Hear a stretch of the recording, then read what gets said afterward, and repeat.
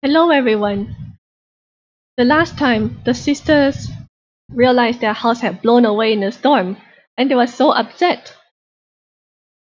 Let's see what happens. Chapter 12. Alarms and Discoveries.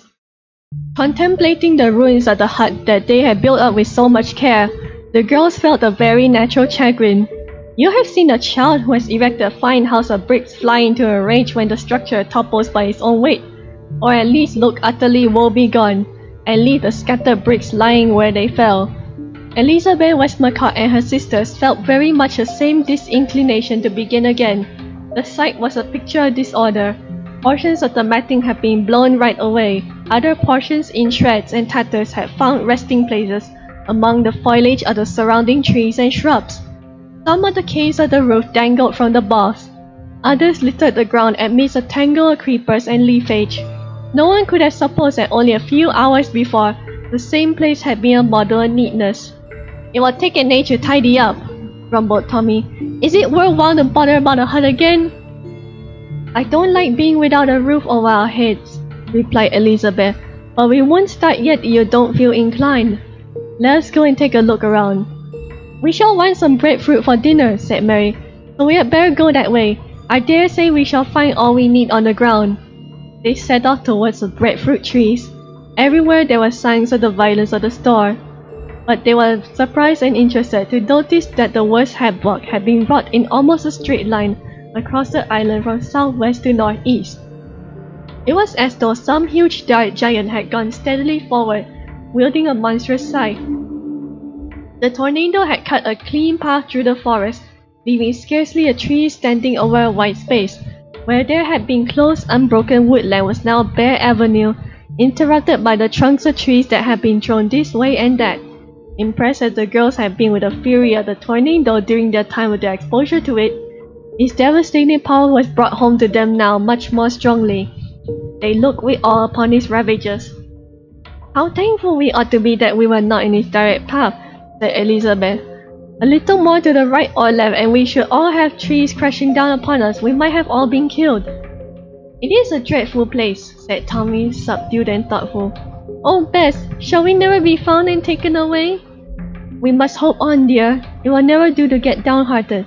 While we are all well and strong, we need not mind so very much, and the ship is sure to come this way some time or other." "Or it might pass us," said Mary. "I'm sure our flag is blown away. Shall we go and see?" "Hadn't we better fetch our breadfruit first, now we are in this direction?"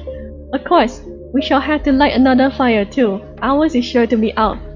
They went on, and on arriving at the breadfruit plantation found, as they had expected, that the ground was littered with fruit, which was already being devoured by land crabs, insects, and birds. They picked up several that they were in good condition, and retraced their steps towards the shore. As they were passing through the fringe of woodland, Tommy stopped suddenly and went down on her knees. "Oh, do look!" she cried. "Here's a nest on the ground, and the dearest little white parrot you ever saw. Poor little thing, I think it had lost its mother." The girl stooped to look at it, and Tommy put her hand into the nest. The tiny bird rustled in alarm, opening its beak to let out a plaintive cry, but it was too young to use its wings, and Tommy took it up and held it gently. "Its little heart is beating frantically," she said. "Let us take it back with us and try to rear it. You know I wanted one." "Do you think we can rear it?" said Mary. "It will starve if we leave it," said Tommy. "I should love to try." The others agreed that there was no harm in trying, so Tommy carried it carefully back with her, now and then stroking the ruffled feathers. When they got to their camp, she laid the bird on a bed of grass, peeled one of the breadfruits, and held a few crumbs of the pulp in the palm of her hand, just below the parrot's beak. But it was too young, or perhaps too frightened, even to feed itself, and would have fared ill had it not been kept there, been a country girl, and known how to deal with such an emergency. She had seen young birds fed by hand, and she at once cut a thin stick and sharpened its end, upon which she stuck a little bit of breadfruit. Then, holding the bird in her left hand, she waited until it opened its beak to cry, and quickly slipped the food in. The little bird swallowed it greedily, much to Tommy's delight, and she went on feeding it until Elizabeth suggested that she would kill it with excess. "The poor thing was hungry," said Tommy. "It's not nearly so much alarmed now. I shall keep it for a pet." "You'll have to clip its wings then," said Mary. or it is sure to fly away as soon as it's strong enough. You do it, Mary. Be very gentle, will you? There's no need yet, perhaps, suggested Elizabeth. Do it in a day or two when it has got over its fright. It would be just as well to put it in the boat while we are busy. You must take care not to overfeed it, Tommy. After dinner, they went first to the flagstaff. Not a shred of their scarves was left, as they had no material for making another flag, except their handkerchiefs, which they did not care to part with, and their wraps, which they could not spare. They had to give up for the moment any idea of erecting a signal. Then they hastened in the opposite direction, southward, to fetch bananas and oranges for the other meals of the day. A great disappointment awaited them. There was plenty of fruit on the ground, but the trees themselves, standing in the direct path of the storm, had all been uprooted or broken off, so that when they had used their present supply they could obtain no more at this spot. It would be necessary to go once more in search of food, for they found the breadfruit too insipid to form their only vegetable diet. They knew the district between the camp and the ruined plantation. Nothing edible was to be had there. The only other place where they knew that fruit existed to the east, beyond the ridge, and even now they could not make up their minds to revisit the scene of their scare. Next day, however, when Tommy had fed her bird and Mary had clipped its wings, and they had spent an hour or so tidying up the site of the hut preparatory to rebuilding, they set off again in a southerly direction, having resolved to extend their explorations within easy distance of the shore. Crossing the broad path of uprooted trees, flattened grass, and torn undergrowth, they found as they proceeded that the ridge hemmed them in, closer and closer to the sea. This was partly due to the curving of the shore, and partly to the diagonal lie of the rising ground. Little foothills of the ridge extended downwards toward the coast, forming ridges in miniature, cut here and there by streamlets. On such expeditions, Tommy almost always led the way, for her restless and active temperament was impatient of the sedater going of her sisters. But she never went far ahead, and every few minutes, as if alarmed at her own daring, she would run back and keep with the others for a time. She was thus a few yards in advance when, as she mounted a hillock, she came in sight of a number of trees clustering almost at the edge of the sea, and uttered an exclamation of surprise and pleasure. "Oh, don't look here!" she cried. "I believe we are come to some coconut palms. You remember we saw some at Valparaiso." The others ran to join her, and Mary at once declared that she was right. There was no mistaking the tall, smooth stems with their feathery crowns. They all rushed forward eagerly. Thanks to the storm, there were several huge nuts strewing the ground around each of the trees. Tommy, who was first on the scene, picked up one of them and turned it over in her hands in a puzzled way. "Is it a coconut after all?" she said. "It's not a bit like those I've seen in shops." "It's a coconut right enough," replied Mary, "but you've got to strip out the outer husk before you come to the nut itself." Tommy whipped out her knife and began to cut away the coarse, fibrous covering. It was very tough, and she soon declared that it would never come off unless the others helped her. So they all knelt on the ground with the nut in the middle and employed their knives energetically until at last the husk was removed. The shell inside was ivory white, very different from the old brown nuts that they had been used to see in England. Being quite brittle, a small piece was easily cut off the top, and they saw the inside full of a pale milky liquid. "You first, Tommy," said Elizabeth. "You saw the trees first." Tommy took a sip of the liquid. "Delicious," she said. "I don't think I ever tasted anything so nice." She drank more, and handing the nut to Mary, continued, "It's sweet, Bess, and sour too. Something like lemonade, only not like it. It's like, oh, I don't know what it's like. Just itself, I suppose. Don't drink it all, Mary." Elizabeth, when her turn came, pronounced it a very refreshing drink, and they were all delighted at so welcome an addition to their larder. They collected as many nuts as they could carry, and returning to their camp, stored them in the boat. In the course of the next few days, they went several times to the same place until they had brought back all the nuts that lay on the ground. It was fortunate that so many had been thrown down, for they did not see how they could have been obtained from them otherwise. Even Tommy, the climber of the family, confessed that she would have been beaten by the smooth, straight stem of the coconut palm. Mary had a dim recollection of reading that the natives had a way of climbing the trees by means of a rope, but she could not remember the details of the method. And in any case, Tommy could hardly have used it successfully without a good deal of practice. Once more relieved from anxiety about food, the girls devoted themselves industriously to the reconstruction of their hut. Their former practice made the task easier. In a few days, a new house was furnished, and they were especially glad of its shelter at night, instead of the cramping narrowness of the boat. Days had lengthened into weeks. The notches on their calendar trunk told them how time was flying, a sad reminder in many ways. With so little to do, they felt the hours hang heavily on their hands, though Tommy's parrot gave them a little amusement and interest.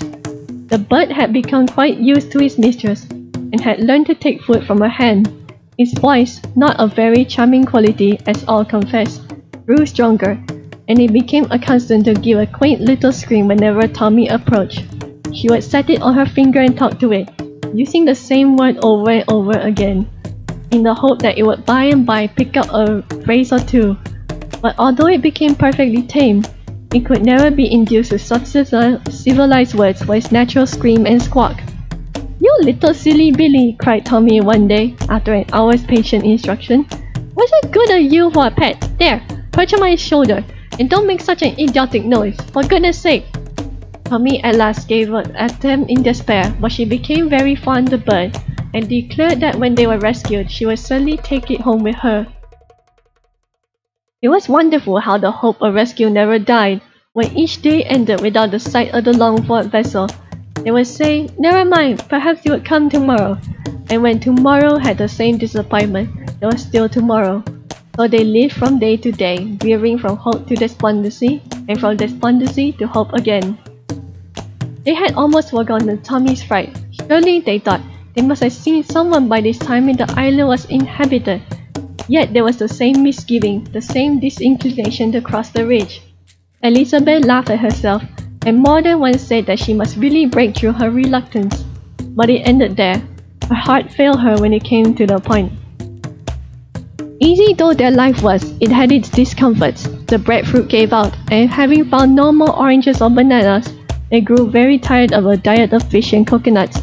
They had seen other fruits, and shrubs bearing berries that looked very enticing, but the fear of poison deterred them from trying anything that they did not know. The want of a change of clothes too was a trouble to them, and their boots had become unwearable. They had often been soaked in seawater, and then drying in the sun had cracked and become worse than useless. They got into the habit of going barefoot, except when they set out for a long walk. In the hut and when walking on the grass they were comfortable enough, while on rough ground they suffered a good deal at first. In the course of time, however, helped by frequent soaking in seawater, their feet became unhardened, and they felt no inconvenience in going about unshod. They had more than once noticed some very small bees, hardly larger than houseflies, flitting among the flowers. One day Elizabeth suggested that they should try to find out whether these pollination bees made honey. If so, where it was. Tommy hailed the suggestion, and started at once to track the bees to their nest. For a long time she had no success. Only after many days did she, almost by accident, light upon a bee's nest in the hole in the trunk of a tree. Informing her sisters of the discovery, she proposed that they should smoke the bees out. They kindled a small fire at the base of the tree, immediately beneath the hole. When they thought they had allowed plenty of time for the smoke to stupefy the bees, they put on their mackintoshes, pulling the hoods well down over their heads, and prepared to rifle the hole.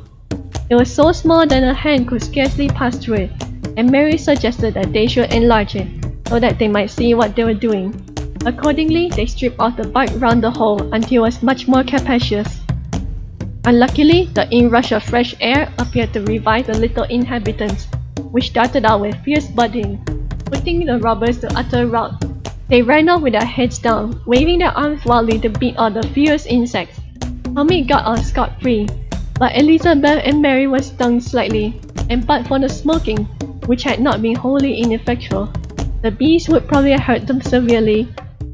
"We won't be beaten by parcels, silly bees," said Tommy as they went home. "You aren't much hurt, are you?" "I feel burning spot in my cheek," said Elizabeth. "And one of my fingers is swelling," added Mary. "As we haven't got any ointment or anything, you'll just have to get well by yourselves," remarked Tommy. "You'll have another try, won't you?"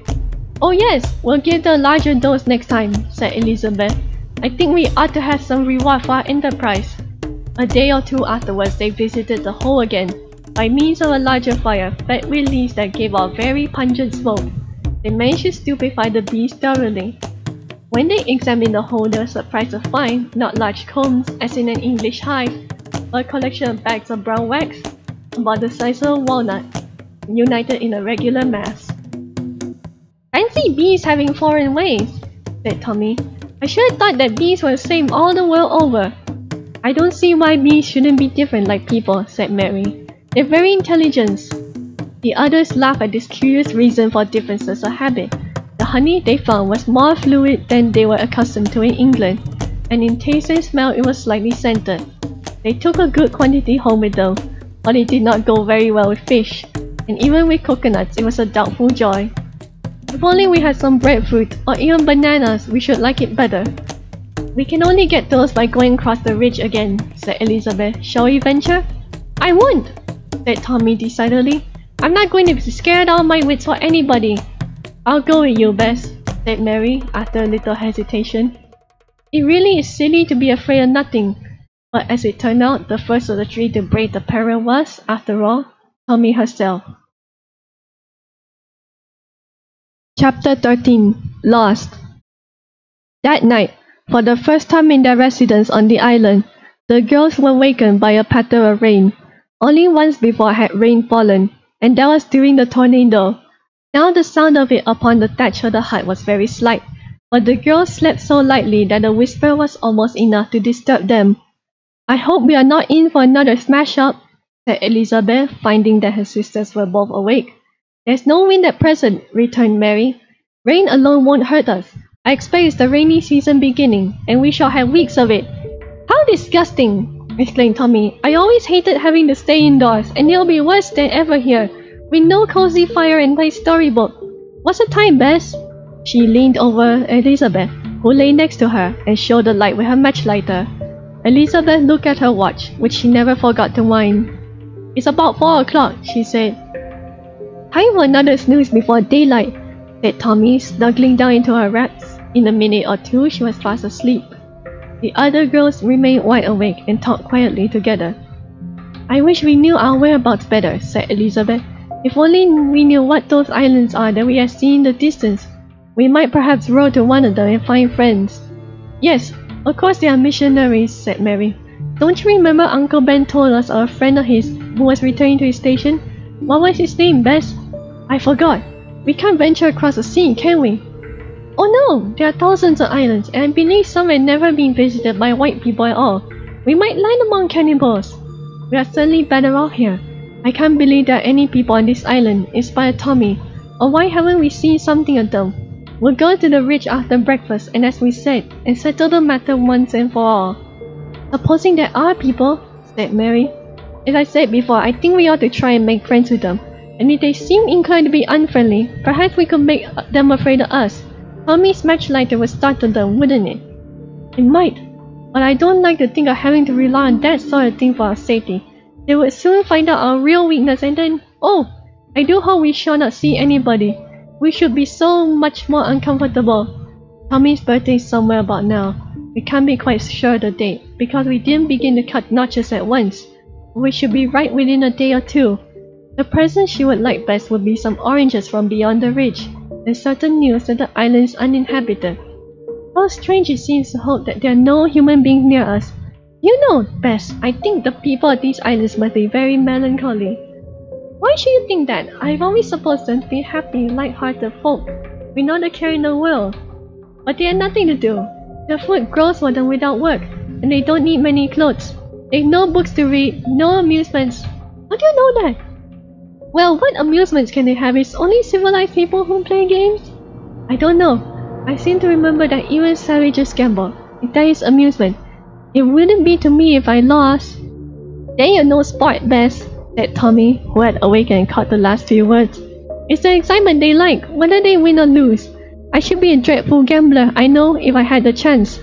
"Then I hope you'll never have it, dear," said Elizabeth. "It is an unhealthy excitement, I am sure. We were talking about your birthday, Tommy. It might be yesterday, today, or tomorrow, but you are 14. We'll wish you many happy returns now." "Oh, I wish you hadn't reminded me," cried Tommy.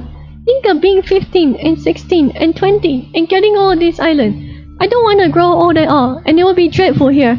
I'd be a scullery maid or beggar girl, anything in England, rather than stay here. Shall I ever get away? And Tommy nestled to Elizabeth's side, and as she lay encompassed by her elder sister's arm, she prayed with all her heart that God would send help to them soon. When dawn broke and they got up, it was a dreary world upon which they looked. Sea and earth were covered with a clinging mist. A drizzle was falling. Everything was sodden and forlorn. The fire was out, and there were no dry sticks for relighting it. They had to content themselves with a breakfast of coconuts, and then they sat inside the hut, too much depressed in spirit to go out, or to do anything but watch the rain. Presently the drizzle became a downpour, which went on for an hour or two, then suddenly ceased, the sun bursting through the leaden sky. They took advantage of this to gather a quantity of twigs, which they carried into the hut to dry there. Elizabeth had just suggested that Mary and she should start on their expedition to the ridge, when a sharp shower drove them again to shelter. So it went on all day. Heavy showers that lasted for a few minutes, alternating with brief, bright intervals. There was no doubt that the rainy season had begun.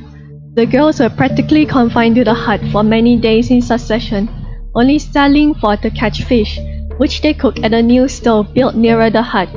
The showers were sometimes light, sometimes very heavy, and at last the rain began to drip through the thatched roof, and the girls had to sit in their mackintoshes.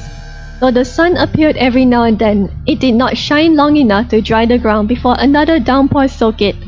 They all became very low-spirited, and could not find any occupation to pass away the time, or even weeding was impossible with the sodden grass. Their troubles came to a climax one day when Mary complained of a racking headache. Feeling her heart broke, Elizabeth feared she had taken a fever, no doubt owing to exhalation from the damp earth working on the lower system. She and Tommy felt much concern, which became real alarm when they found Mary rapidly becoming worse. She could not eat, and lay on her mat, bed covered with the mackintoshes and wraps of the other girls. Her cheeks flushed, her eyes bright and glassy. Towards evening, when Elizabeth had left the hut to fetch water for the night, and Tommy sat by the invalid, she was startled to hear Mary talking in a very strange way. "No milk today. There's something wrong with Dapple. Jane, Uncle Ben's coming tomorrow. Don't forget the..." Then her voice died away into an indistinguishable muttering. Presently Tommy caught more phrases. "Oh no, they'll eat us! Don't let Tommy go! Bess, they're coming after me! Then we'll carry the luggage, Uncle!" So she raved on, in her delirium, babbling about the farm, the ship, her friends, a word every now and again, showing how much the fear of cannibals had occupied the background of her mind. Tommy was terrified. She had never seen anyone delirious except her father just before he died, and she was smitten with an agonizing fear that Mary would not recover. "Oh, Bess, she's out of her mind," she cried piteously, as Elizabeth returned. "What shall we do?" Elizabeth went quickly to the bed, dipped a handkerchief in the water she had brought, and laid it on Mary's fevered head. "We must sit up with her tonight," she said. "Don't give way, Tommy dear. She will soon be better. The fever came on so suddenly that I am sure it's one of those sharp attacks that don't last long, but it will leave her very weak, and we must be very careful of her.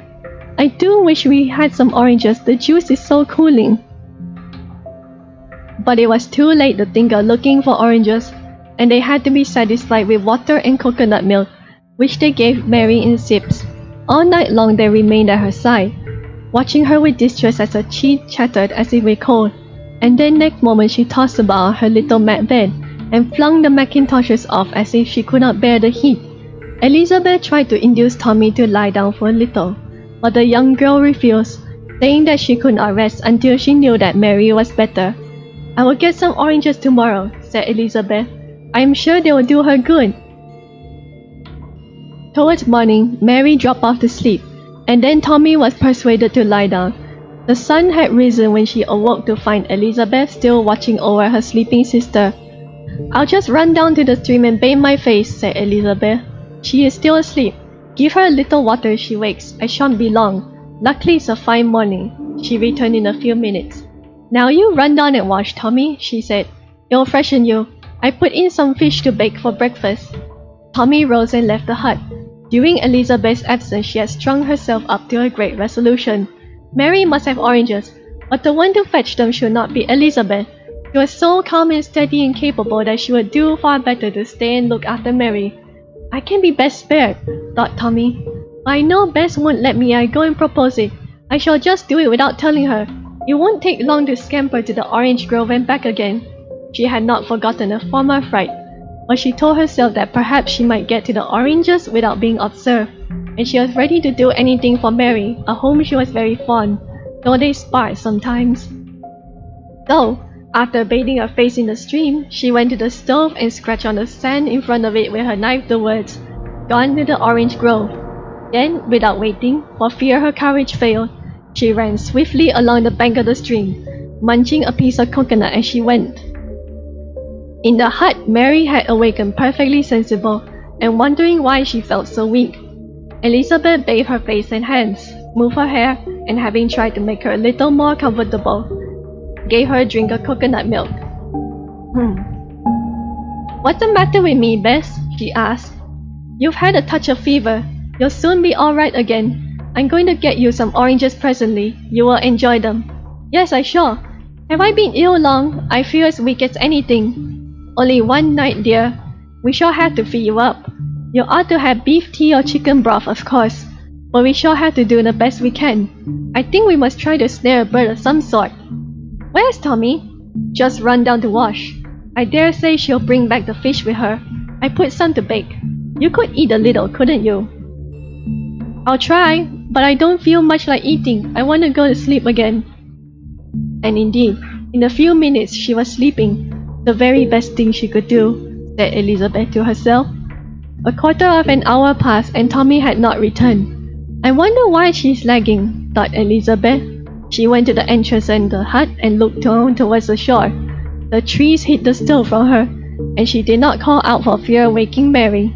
She went back into the hut and sat down. But after 5 minutes, when there was still no Tommy, her vague wonder grew into a slight feeling of alarm. Seeing that Mary was still asleep, she went out again and ran down swiftly towards the shore, glancing to the left with half expectation, discovering Tommy fishing on the rocks. But Tommy was not in sight, and Elizabeth soon learned why, as her eye caught the scribble on the sand. "How plucky," she thought, "but the child will be terrified before she gets there. I'd better fetch her back." But with a moment's reflection, she saw that she could not expect to catch Tommy before she reached the top of the ridge. If there was any danger, Tommy would have run into it by the time she could be overtaken.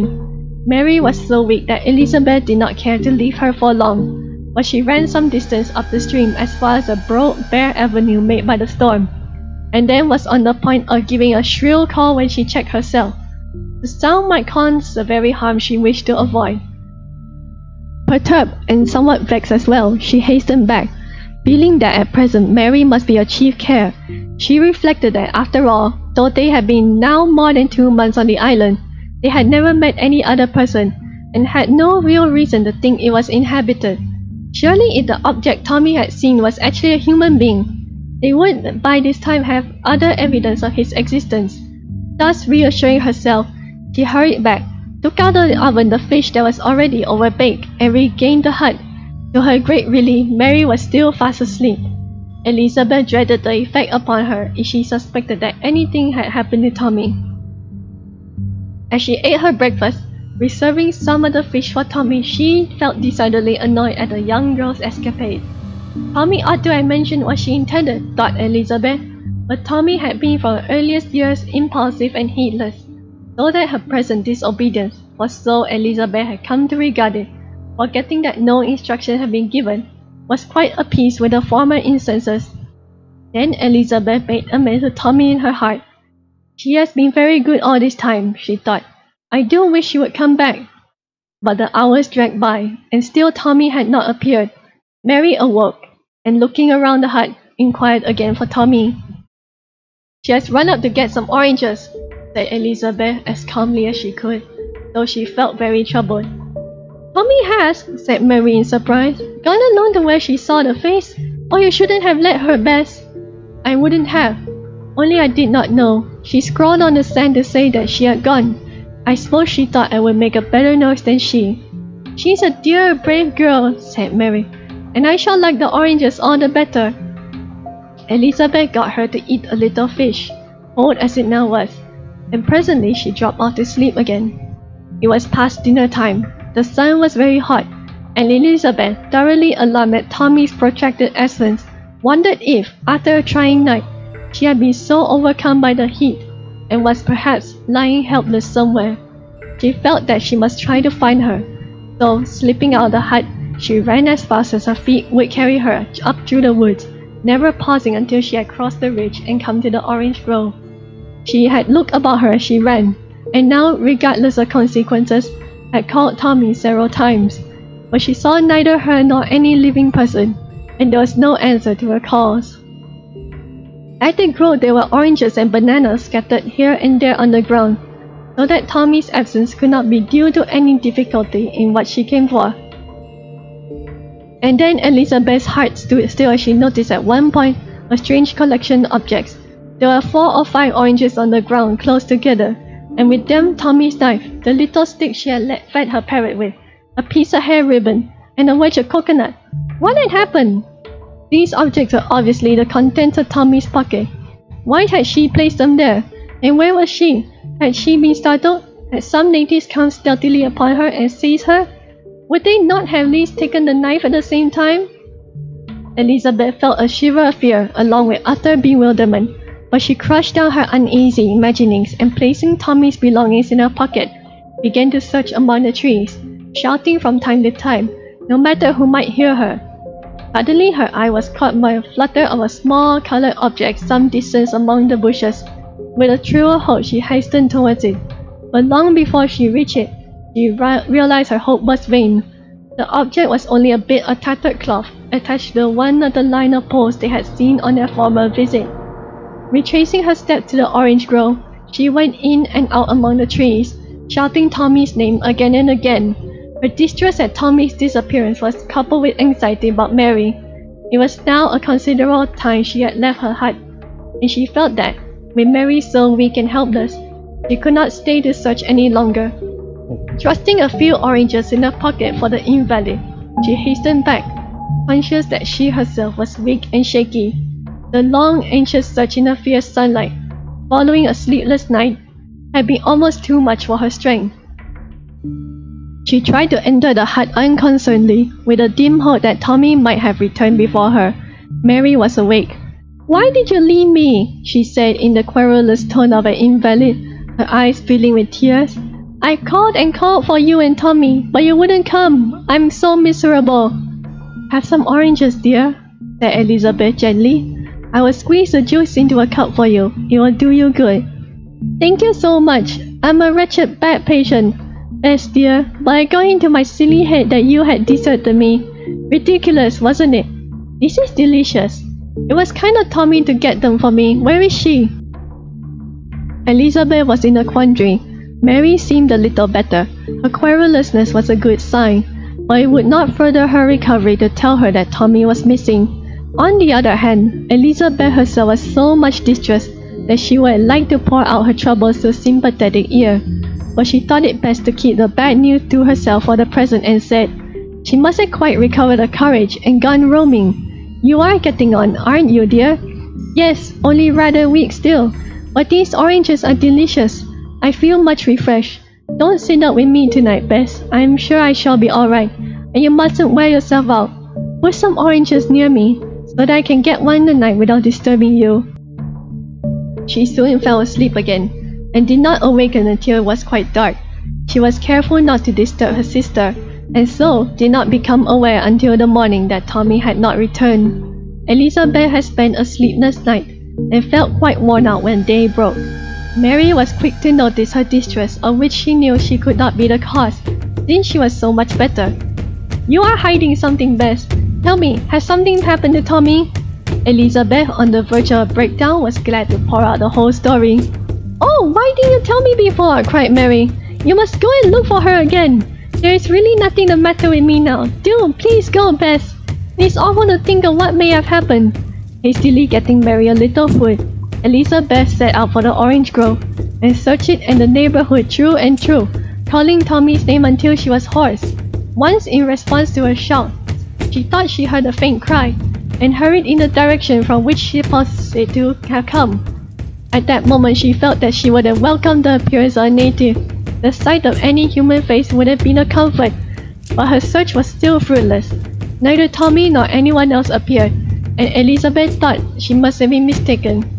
The birds were trilling and chattering in the woods, and among so many sounds it was easy to deceive oneself. At length, when she had been several hours absent, she felt that she must return in case Mary should be wondering whether she too had disappeared. She could hardly drag herself home. At the entrance of the hut, she found Mary looking anxiously toward the ridge. "You shouldn't have got up," she said. "Oh, Mary, I can't find her, and I am so tired." For a moment, it looked as if she would break down utterly, but she controlled herself, and in response to Mary's entreaty, lay down to rest. Fatigue even overcame her distress of mind, and for an hour or two she slept heavily. Then she awoke with a start, and declared that she must go and search again. Swallowing a little food, she set off, and thoroughly hunted over a wider area than before, not returning until the evening. "It's no good," she said despairingly. "Poor Tommy is gone." "Don't say so," said Mary. "You haven't seen anyone, have you?" "Nobody." "Then she may only be lost. You know how venturesome she is, and having found no one to be afraid of, perhaps she has gone right over the island and sprained her ankle or something. Have a good sleep, Bess. Tomorrow we'll both go. I'm sure I shall be strong enough." Next morning, after a breakfast of bananas and oranges, for there was of course no fish, the girls set off together. Mary, although a little tottery, as she said, was able to walk slowly, and she declared that it was much better for her to go too, than to remain at home wondering what was happening. Elizabeth had to support her, and she stopped for frequent rests, but they came at length to the orange grove. "Now I'll stay here, in the shade of the trees, while you go round and round. And if you don't find her here, go right over the ridge and coo-wee every few seconds. I won't stir until you come back."